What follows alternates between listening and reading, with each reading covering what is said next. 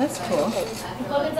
Shopping together, admiring pretty things, or adoring pink scarves and fashions. To some, it's simply female bonding, but it's not the fondness of pretty things that draw these ladies together. In fact, they're complete strangers, but these delightful scarves and the deep understanding that these ladies share are all tied to one diagnosis. My mother, 3 years ago, was diagnosed with breast cancer and had went through treatment and had a bilateral mastectomy, but is doing wonderful now and is cancer-free. As a daughter who watched her mom battle breast cancer, Cindy can relate to Nicole Harrington, whose mom's fight has just begun. She doesn't ever go to the doctor, and she got blood poisoning, which went up her arm and like over towards her boobs, so they were checking that out.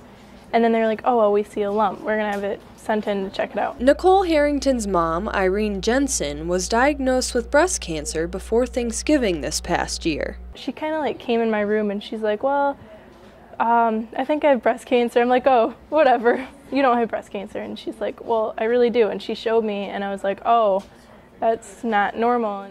The scarf Cindy Bell is buying today will help Nicole's mom with the medical expenses she has incurred from her fight with breast cancer. Nicole was planning to make the scarves for A-Front brand owned by Randy Myers. But when Randy learned of Nicole's situation, he said, this is what we need to do.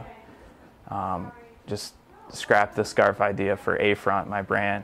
And he came up with the idea of infinity scarves made for one purpose: to inspire for her. A message that Randy can relate to, as well as several others who are involved with the cause. My grandma, she passed away from breast cancer about a decade ago. People that are no longer here, like, they can still, inspire you. My mom actually had to go in and get a biopsy. It turned out just to be a cyst, but my grandma has had breast cancer, and my other grandma. And then when this happened, it's kind of like, wait, what? Like, that's my mom. And it's just, I don't really know. Like, I guess it just kind of hit me. Like, my mom's not going to be there forever.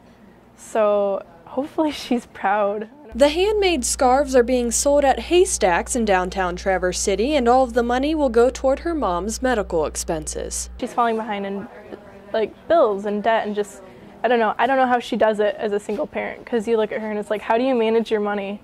But somehow she does it with 4 of us kids, and we still eat. We still have a place to live. In just a few days, the girls raised $260 to pay for their mom's wig. But she already picked out which one she liked because it had all the matching hair. Like, it had gray in it and it had a blonde in it, and then it was a brown wig.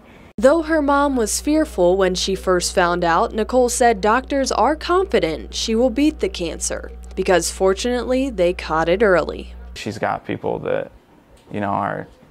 are really pulling for her. It's just really nice. Like, I didn't think it would be a big deal, and everyone really wants to help. Even my mom's 65th birthday is coming up this weekend. Aww. So, trying to think.